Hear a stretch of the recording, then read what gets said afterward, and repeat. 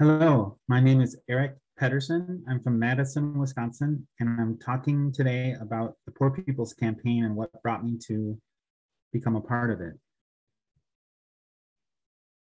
I am a diagnosed mentally ill person. I don't really like that label all that much, but for lack of a better word, I have a mental illness that has debilitated me for years and years and years. Because of that illness, I get Social Security disability income. Every month, I get over $1,000 from the federal government because of my disability. I don't like to think of myself as disabled, but that's what society categorizes me as. And I'm only able to work a certain amount of hours because if I work over those hours, I lose my benefits, including the $1,000 plus per month that I just mentioned, as well as health insurance and all the other benefits that go along with Medicare and Medicaid.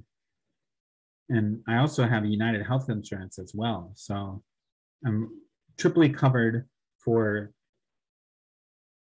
healthcare, which is one good thing about the system. The only thing, though, that really bothers me is that I'm kept down from a true earning potential because I can only work 2 nights a week at my job as a pizza delivery driver. Because if I work more than that, I'll make too much money for them to give me my benefits.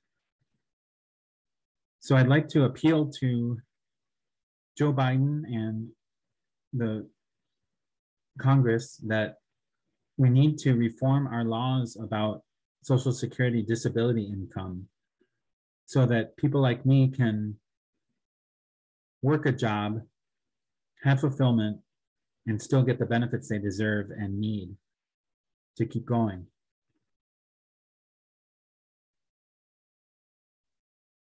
I've been incarcerated for 5 years at Mendota Mental Health Institute as a result of my mental illness.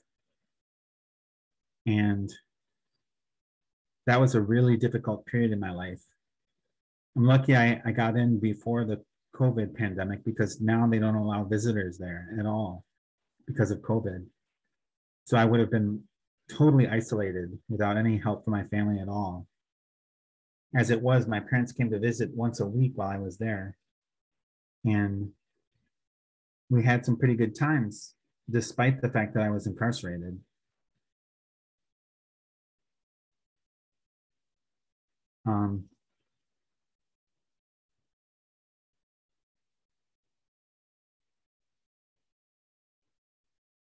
I don't know what else to say.